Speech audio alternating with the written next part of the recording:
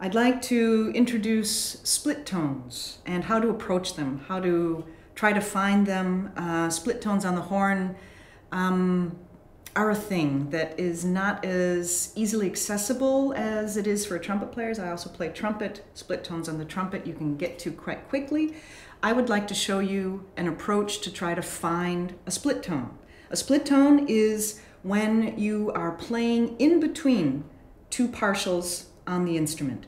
And it is possible to actually find the position in between the overtone series where both partials are sounding.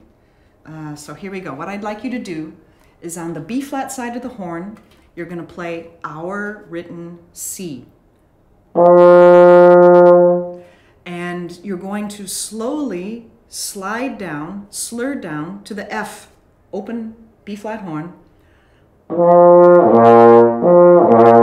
And you're going to do it very slowly to the point where it starts to flip down.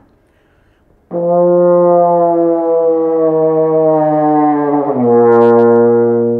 don't know if you heard that, but right before the lower F started to sound, there was a moment of instability.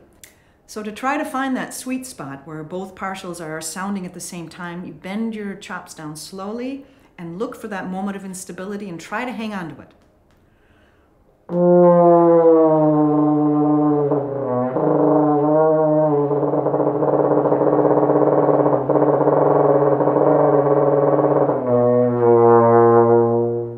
Yeah, I had it there for a while. It is a kind of a, while you're playing it, it is actually quite a physically active sensation. Your lips are searching for both things. It almost feels kind of percussive. And that is the beginning steps to learning where your split tones are. I highly recommend the B flat side of the horn, our written C to the low F, and just kind of take it down. Give yourself time. Don't freak out if it doesn't happen right away. Just try to find that moment of instability between the two partials of the overtone series right there, and just try to sit on it and find where you can stay in that place.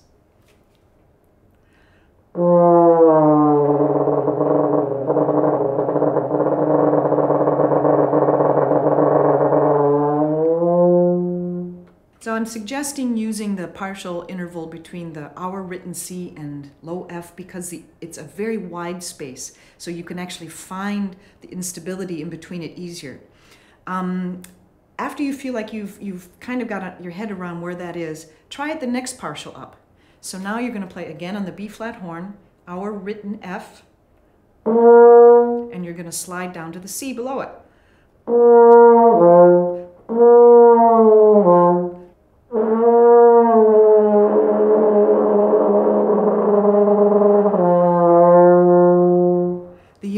The instability point between these intervals, as they're tighter, is also, it's more difficult to do slowly and to hold it, but keep trying.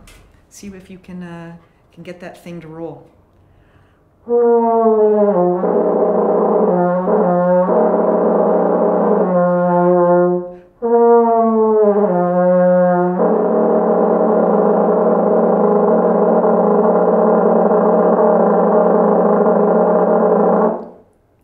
Good one. Once you've got that feeling in your lips and the memory, the performance memory is more familiar to you, it will become easier to produce split tones on demand. We can talk more about that next time in our next tidbit for players.